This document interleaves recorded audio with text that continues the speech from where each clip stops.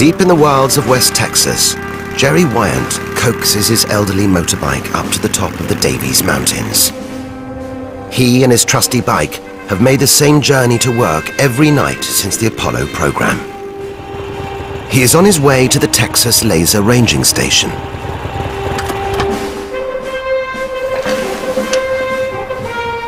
This small outpost is one of only 3 of its kind in the world.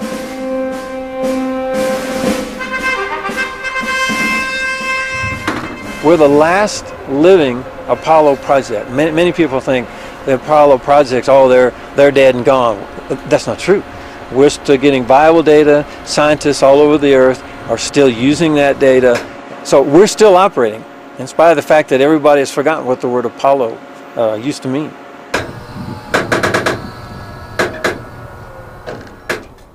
Each clear night, Wyant focuses his telescope on the lunar surface and fires a powerful laser straight at the moon. This will measure the exact position of the moon in space. All right, we're ready to fire the laser. So what we hope is that our beam goes from here to the moon surface and it comes back. And our goal is to measure how long does it take for our light to go from here to the moon and back. Their target is a simple device placed on the moon over 35 years ago. The Apollo astronauts left behind some simple glass reflectors, rather like the reflectors on a bicycle light.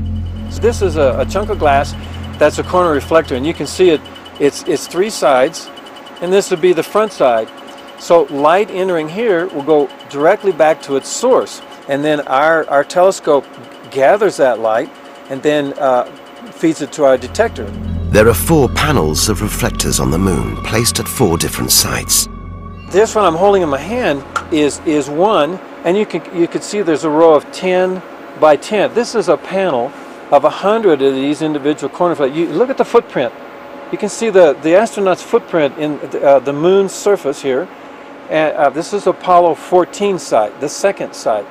And if you, I don't know if you can see it, but there's a bag, a Ziploc. There's a Ziploc bag right here. You can see the red seam. The astronauts were not required to pick up their litter. So there's a free Ziploc bag if anybody would like to have it. If the moon's orbit was fixed, then its distance from the Earth should have stayed the same ever since Jerry began his measurements. But it hasn't. The moon, it seems, is on the move. The moon is receding at a certain rate per year, 3.8 centimeters per year, I believe, that it's moving out, moving away, receding. It doesn't sound like much, but over time it's going to bring some big changes. As the moon pulls away, it'll put an end to one of nature's most glorious spectacles, a total solar eclipse. The moon is 400 times smaller than the sun, but at the moment is also precisely 400 times closer to the Earth than the sun is. This amazing coincidence means that when the moon passes directly in front of the sun, it appears exactly the same size. We are living at the only time in the history of the solar system when this unique spectacle is possible. As the moon drifts away from us, this awe-inspiring sight will be over forever.